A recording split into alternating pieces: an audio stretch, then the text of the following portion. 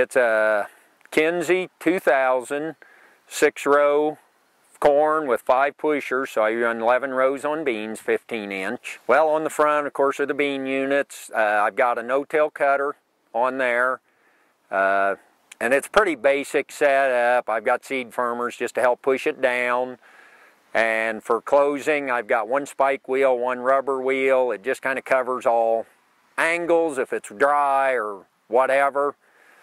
And then for the corn, I've got a single disc fertilizer opener set on 2x2 for my starter fertilizer, which we put 15 to 20 gallon of 28 with some thiazole and zinc in.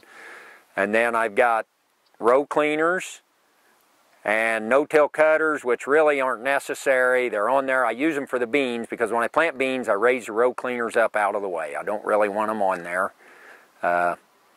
And then I've got the planting unit set up. It's just a regular double disc openers, Keaton seed firmers, the reduced inner diameter gauge wheels, and then I've got spike closing wheels on the back.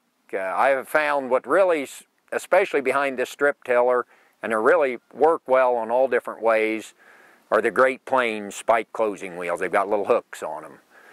I really like those, and then there's a drag chain behind it just to make sure everything is sealed up good. I do run the precision seed tubes and finger units. The accuracy on them has really amazed me. I went to those about 3 years ago, and I could see the difference just walking in the field.